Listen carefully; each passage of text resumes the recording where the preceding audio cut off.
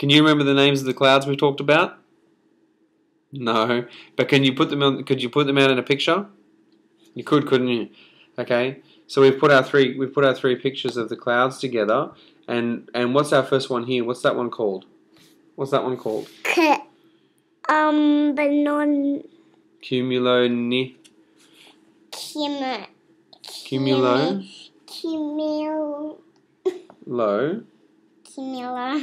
Nimbus.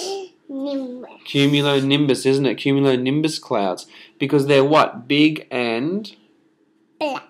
They're big and black, aren't they? And they're very, very tall, aren't they? They can be very dark.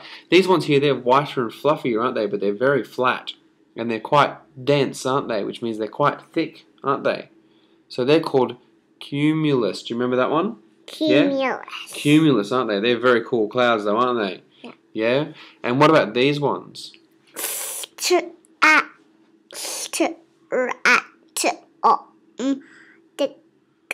It's a hard one, isn't it? It's called stratocumulus. Stratocumulus. Yeah, and they're fluffy, aren't they? Like cotton wool. It's all been stretched out, isn't it?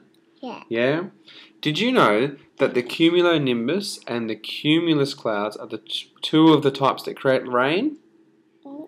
You didn't, did you? But that's cool, isn't it? Because these ones are the ones we're learning about. These are the storm ones. These stratocumulus clouds won't really make much rain. Okay? They'll only make sun rain, which appears a rainbow. Maybe, yeah, that's right. Okay, we can learn a little bit about rainbows, couldn't we? But we know that cumulonimbus and cumulus clouds both make rain, don't they? All right, awesome. They can make lots of rain, and they can make hard rain, can't they? That really hard rain. And what else might they make? What's that? Hard, really hard rain. Yep, and what else that goes bang? Lightning. Lightning. That might make lightning, mightn't it? And what else might it make? Hailstones. Oh, hailstones. When the storm's ending, all the little water drips turn into hard, and they go pebble, and they're hailstones, and they drop. Yeah, and that's why they're so noisy, aren't they? Because they're like little pebbles, aren't they? Yeah. Maybe we should get some ice, and maybe we should throw some ice at some stuff and see what different sounds it makes. Yeah? So the next thing that we're going to be doing is we're going to be making some clouds, aren't we? We're going to make some clouds. Did you know that we're going to make a little cloud inside a bottle?